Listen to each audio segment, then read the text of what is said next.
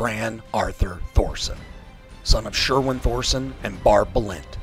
Grew up in the greater Fort Dodge area known to most as the Scenic Valley neighborhood.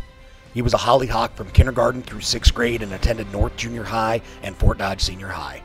Tjeran remembers fondly that his class was the last 6th grade class at Holly School before its closure in 1983. Tjeran graduated Fort Dodge Senior High in 1989. He participated in football, wrestling, and track. He would qualify for Drake and State in track, both junior and senior years. But where Tjeran made his mark was on the gridiron.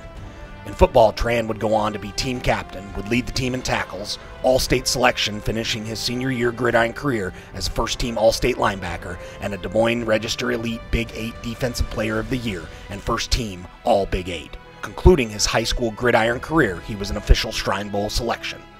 Tjeran wanted to thank his coaches for providing him their guidance through his high school athletic career, which include Mick Julson, Ken Sawyer, John Bristol, Walt LaFault, Mike Sheekey, Mark Johnson, Rod Reeson, Tom Kinseth, Terry Paulson, Bob Brethel, Matt Miller, and Sam Mosier.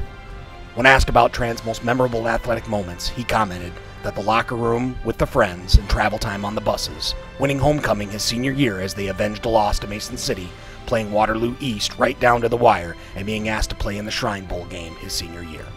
Tjeran went on to play football at the University of Iowa as a preferred walk-on for 2 years, before transferring to St. Cloud where he played a year and finishing his collegiate career at Central College, where his team lost in the playoffs to the eventual national champions in the semifinals.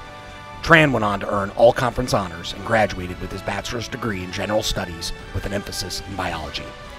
Tjeran also returned to his alma mater, Fort Dodge Senior High, where he coached football for 10 years as an assistant coach.